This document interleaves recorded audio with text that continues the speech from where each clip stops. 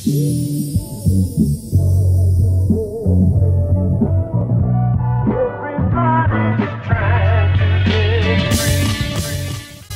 up, traders? This is Hugh. As you can see, it's a beautiful day today here in California. Just running some errands, went to take my bike out for a ride. And I'm here at this cool park, and I'll show you something cool in a bit. But I just want to let you know that in this video, I'm going to show you how to change the MetaTrader alerts default sound. I know that sounds kind of weird, but somebody asked that question, so I wanted to be sure to answer it. But yeah, this park is really cool. So on this side, you can see the San Francisco Golden Gate Bridge. And then on this side, you can see the Bay Bridge. So it's a great little park to hang out in. And I come here often. But anyway, I'll see you back at the office.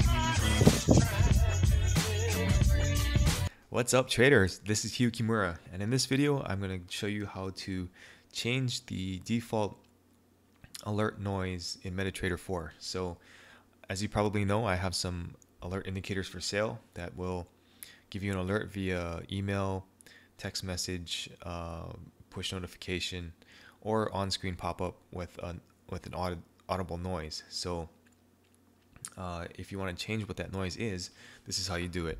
You go into Tools, go to Options, and then go to the Events tab, and then make sure Enable is checked. And then you're going to look at alert down here, alert.wave. So that's the default file. You can just double click on it, and then you can select another file that you want to use.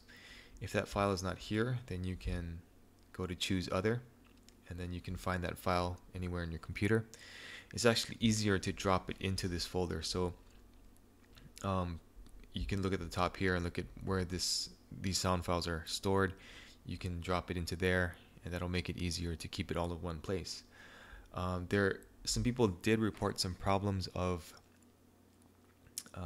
the new wave file not saving, so it would just go back to default alert.wave.